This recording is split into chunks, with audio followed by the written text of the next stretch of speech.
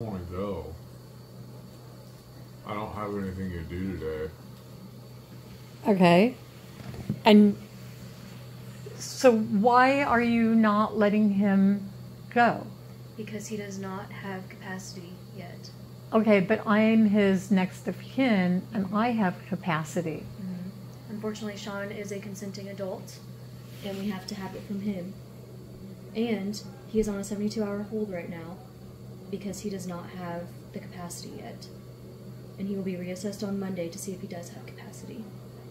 So you're saying he's a consenting adult, but he has no capacity? Mm-hmm. That does not make sense. Well, you cannot make his medical decisions for him in regards to leaving because he is on a 72-hour hold and he has to stay until he is assessed for capacity. You had him on a 72-hour hold starting last Sunday. Mm-hmm. And it has been restarted. What is the criteria you're using to hold him here against his will? Because he doesn't have capacity to say whether or not he is here against his will or not. We don't want him to be a danger to society, to himself, if he's released. How is he a danger to society if he's released? We don't know, because he doesn't have capacity.